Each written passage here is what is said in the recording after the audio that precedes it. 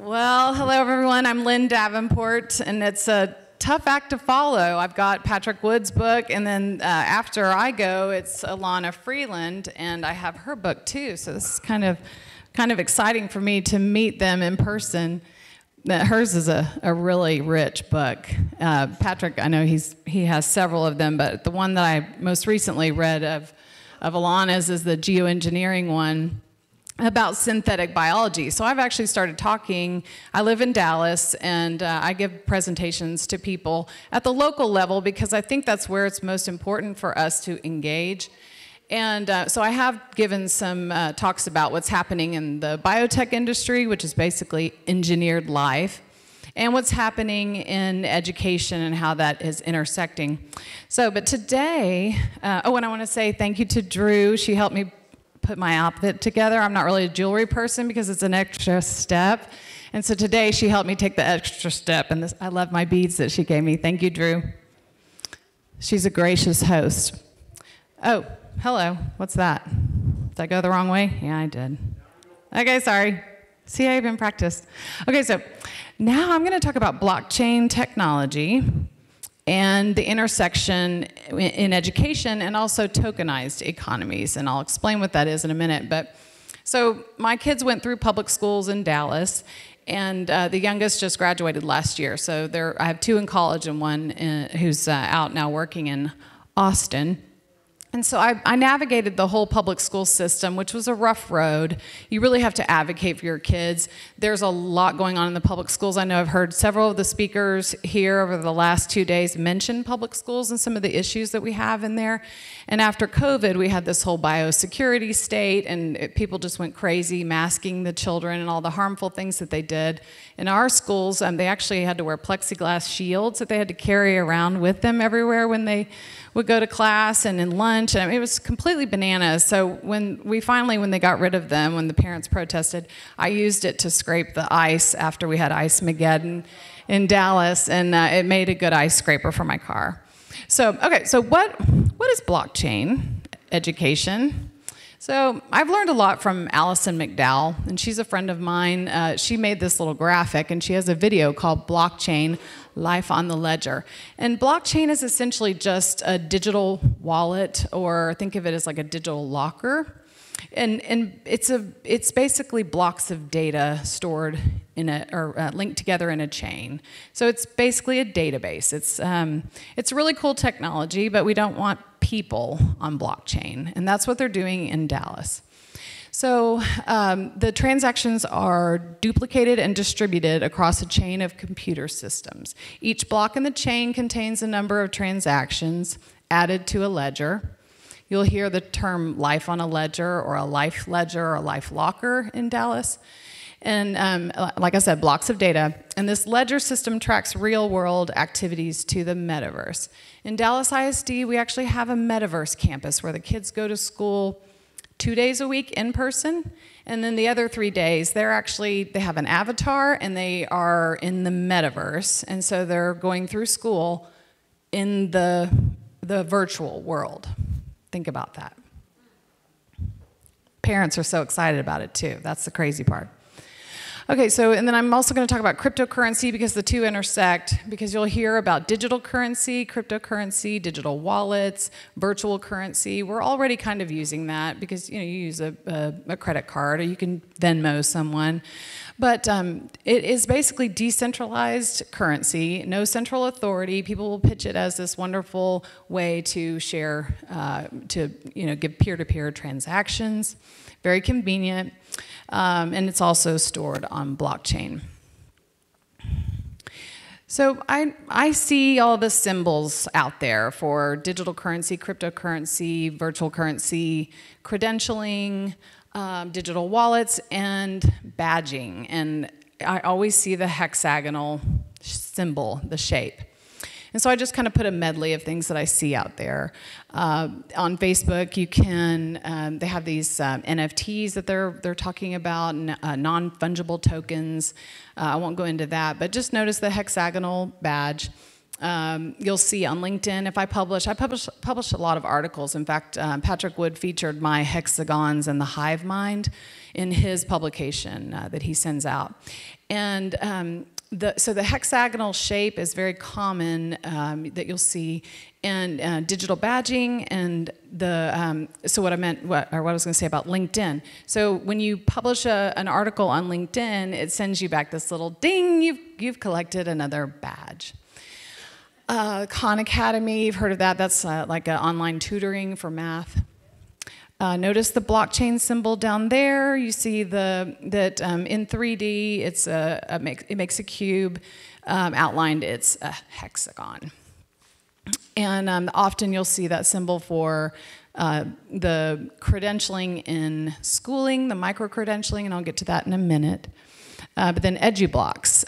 There's a really creepy video from IFTF on YouTube that it says learning is earning, and it talks about the future and how it's going to be more gig work, and you can earn badges for all the things that you learn, and you can earn based on that. So it's basically doing away with the current system of work. And the future of work really is about reducing everyone to these credentials. And so they're doing it in education, and so they have to start when the kids are really young so they get used to this sort of, think of it like digital doggy biscuits, think of it as grabbing for, almost like gamification, where you get little tokens. So when I talk about the tokenized economy, I'll connect that in just a minute.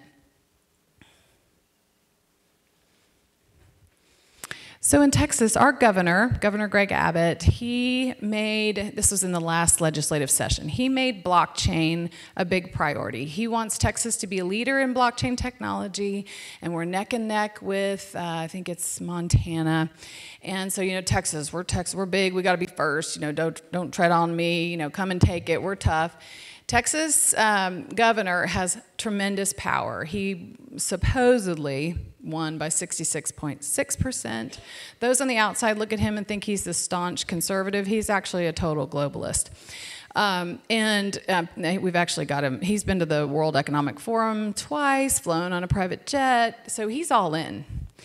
But anyway, so he sets up, after he signs these two bills, one of the bills is for a work group on blockchain, and to study blockchain technology.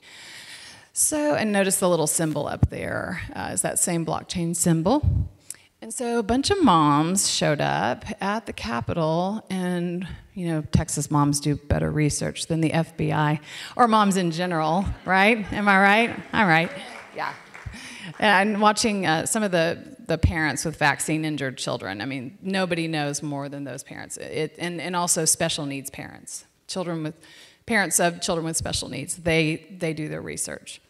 So we show up and we're telling them, you don't need to study blockchain because they're already doing it. And we say, no, we do not consent to this. We do not want our children blockchained, put their whole life on a ledger.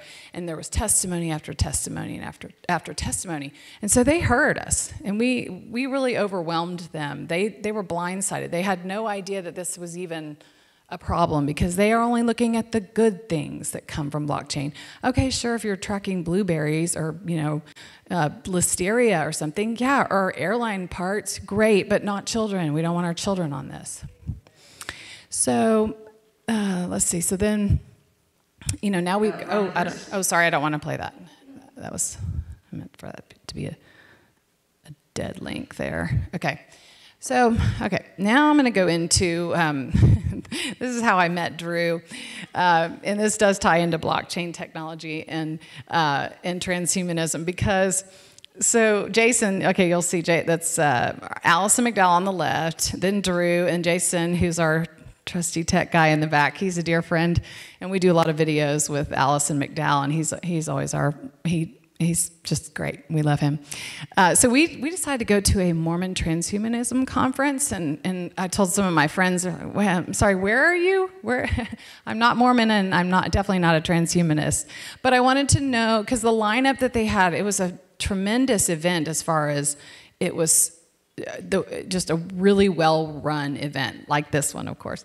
And so we go we wanted to learn what they're saying, what they're doing. And blockchain technology is a big piece of the transhumanism movement. It's also a big piece of the biosecurity state, because if you look at how they are storing the vaccine passports, it's on blockchain technology. IBM Hyperledger Fabric is probably the technology of choice. And so it does intersect. And they've used the pandemic as a means to usher in this biosecurity state. So we go to this conference. We had a great time, even though it was scary as hell. You see all these different, I didn't put it on here, but if you just saw the topics, they're shocking. What they were just just putting it out there in plain sight, what they're doing. And they're for this. Now, I will say Drew helped me understand the difference between LDS and Mormons and the Mormon transhumanists. Totally different thing. Like, they're on a whole other level. It's not really a religion so much as it is an ideology, the Transhumanist Association. So the book on the right was at the check-in desk that you could buy, and it says Machines for Making Gods, Mormonism, Transhumanism, and Worlds Without End. And then the one on the left was the guy who led the Texas Blockchain Council, gave it to one of my co-activists. And it says, "Thank God for Bitcoin, the creation, corruption, and redemption of money." So you're going to start seeing faith communities folding into this agenda. And your behavior and your good works are going to be eventually measured, scored, tracked, traced. And so I just want to kind of plant that seed so you start noticing in your church. When your church starts using words like impact, and they start measuring impact, all of this is going to eventually feed into, you hear about the Chinese social credit score. It's not China. It's actually our own people that are doing this and that are going to be doing this to us. So we need to reject it at the local level, reject it in your churches, reject it in your schools, and be able to recognize the language that they use. Okay, creepy photo. This is like the embodiment of transhumanism to me. It's like us merging and working and melding with machines. And so this is a company, Greenlight, that I got wind of this in Dallas. So they have a contract with Dallas ISD and Dallas College, where I ran for a seat on the Dallas College board. I just lost that election last spring and went to a runoff, and it was, the elections are not secure, so I'll just leave it at that. So Greenlight Credentials enters into this agreement with, it's a blockchain company. They call it Life Lockers. They have the low-hanging fruit of the public school children of Dallas ISD, so think about 150,000 students onto this ledger. They're expanding it to my district, which is Richardson ISD. And it's kind of the low-hanging fruit, because this is a for-profit company. It's the deal's kind of done, behind the scenes, no bid deal. The parents are thinking, oh yeah, it's just an easy way to store your credentials. What's the big deal? You know how it is. You go and ask for your transcript. It's not easy to get. So they take a legitimate issue and they use that as the way to pitch why we need this. You'll own your own data. It'll be convenient. So it's the world's largest blockchain secured ledger of verified lifelong learning records and related credentials. You'll hear that term lifelong learning. It sounds great. Who wants to stop learning? Obviously we don't. We're learning, we're here, right? But lifelong learning is actually it's a buzzword that doesn't mean what we think it means. It means you're always continually in this system that you will have to be upgrading and upskilling and reskilling and continuously proving and demonstrating that you're complying. Okay, so they secured a no-bid deal. So Dallas ISD, DCCCD, which is our community college, Region 10 Education Service Centers, there's 20 of those across Texas.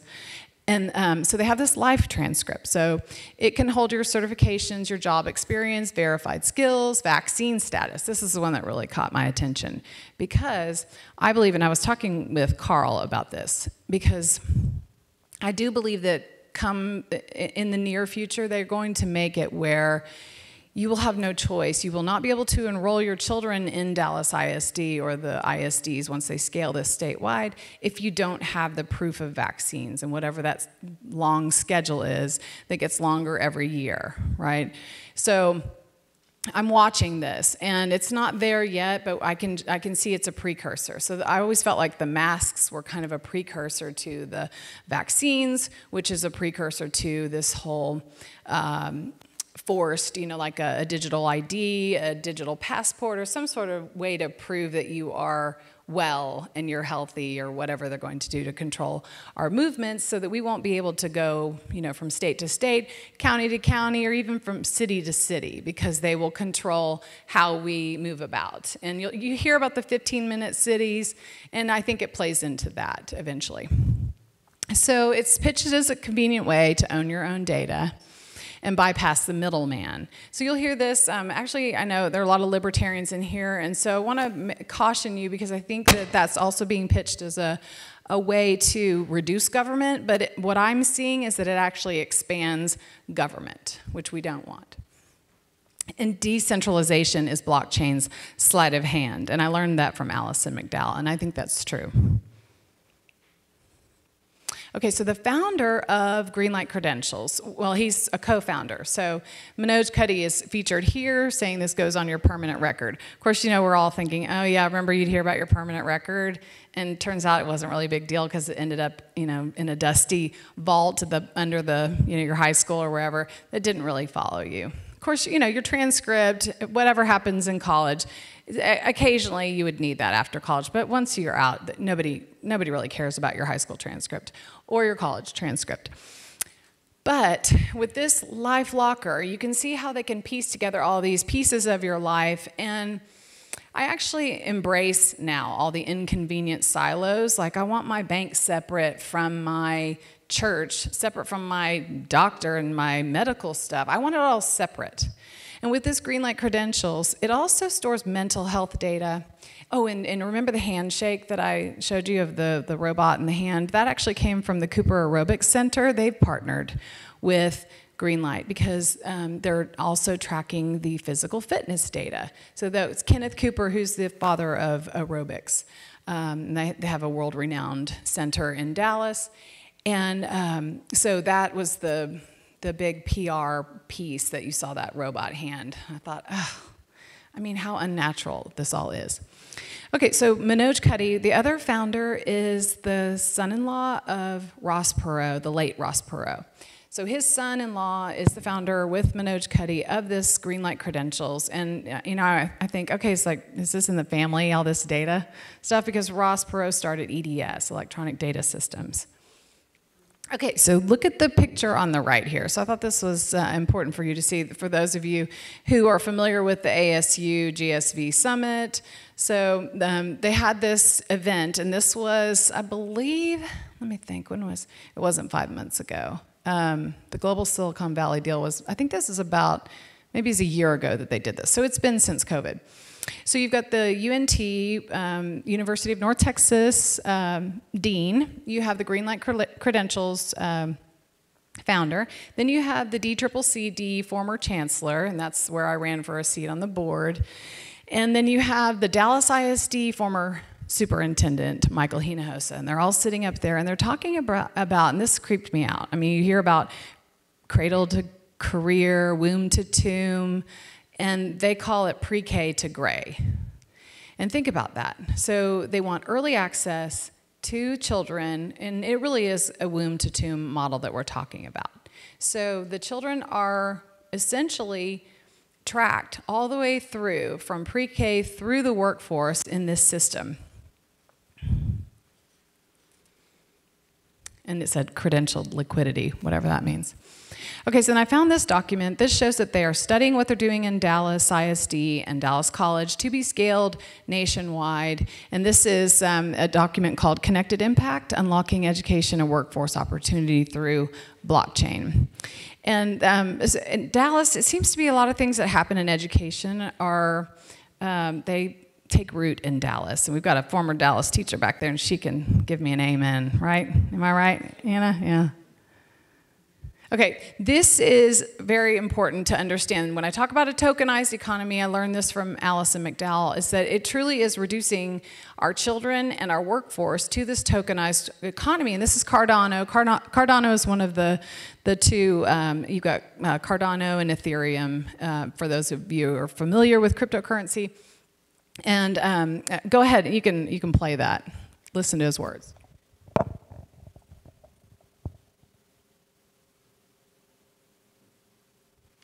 I do it? I do it? The flagship of which is a deal that we have closed with the Ministry of Education containing 5 million students using a technology called PRISM integrated in the Cardano blockchain. Every one of these students will have a digital ID called a DID, and that DID carries with it metadata that will travel with them throughout their entire academic life. And like those who left Facebook's clutches of the university into the real world, will actually follow them into the economic world. So as they graduate, as they go into the economy, eventually this infrastructure can be used for property, for payments, for voting, and all other manners of their economic life. And what's beautiful about this evergreen deal is it's extensible. Our priorities and goals are directly aligned with the vision and priorities and goals of the Ethiopian government. In a recently published doctrine of Ethiopia 2025, there was a bold vision to digitize the country on 4 pillars, the first of which was a national ID system. It is our belief that the work we have done here with PRISM and Cardano for these 5 million students will inevitably grow to be an inspiration and perhaps the system for 107 million Ethiopians, allowing them for the first time to globalize on equal terms with the United States, the European Union, China, and other modern developed economies. In addition to this system goes far beyond just identity. Our belief is that it can be used to help people procure jobs, to help people prove their skills, because the system can verify credentials, the system can verify certificates, the system can be used for a litany of activities which are required for people to understand who are credible actors to deal with and who have earned the right to have a job. Yeah, so earn the right to have a job, and it aligns with the government. Sorry. So when you think about that, that's 5 million children they've experimented on to be scaled nationwide to 100 million people. They can get their parents in now. So we're seeing the same thing happen. Texas we educate 1/10 of America's kids. So if this is scaled statewide, then nationwide, you can see how fast this can explode. And when he talked about voting, and I do believe it's going to be the conservatives who actually introduce blockchain as a solution to our election woes, and I say reject that. Say no to that. We want paper ballots, paper ballots, paper ballots. Okay, and then I got this in my kids, 2 of my kids went to A&M, or one's still there. And I saw this, I get the emails that parents get, and I saw the badging thing, and then I went down the rabbit hole, and I realized, all this micro-credentialing, they're doing it at the Texas Education Agency. They're doing it at the four-year colleges. They're doing it in the schools. It's a slow creep. But you can see it on LinkedIn. You can see it everywhere. Once you see it, you see the digital, that representation of the hexagonal badge, you see it everywhere. And I think it kind of represents, to me, is like the hexagon, and I talked about the hive mind. It's creating this global workforce, the future of work. And when you think about the honeybee and hexagons, obviously that's God. Whatever God makes, you find that Satan wants to create some sort of synthetic or counterfeit version. So I think of it like that. And us just all being pieced together like these little worker bees that are creating this output to benefit, not us.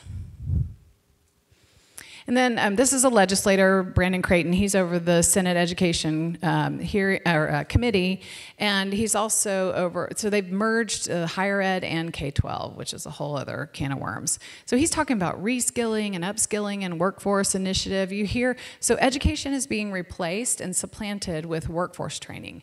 I'm not against workforce training, as long as they're educated, but we're finding that's replacing academic foundation. So that's why you're seeing a complete deliberate dumbing culling down of a nation of children.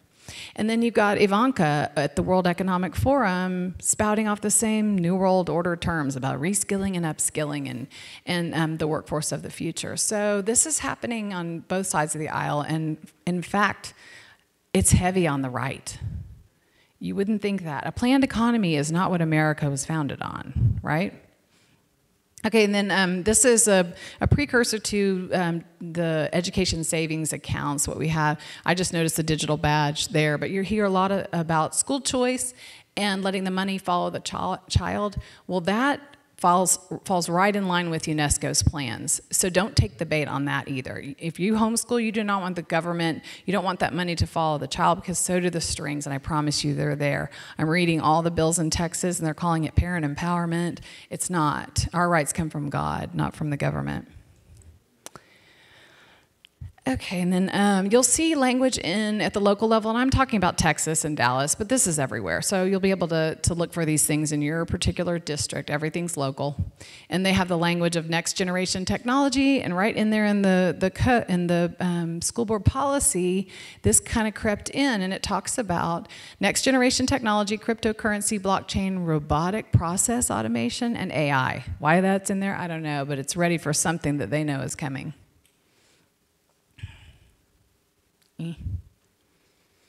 Okay, kids as commodities. I got this from Allison McDowell, and I'm running out of time. So, but she said what we'll end up with is probably not digital babies, because I think that's the sensational headline that you see is like, digital babies and designer babies.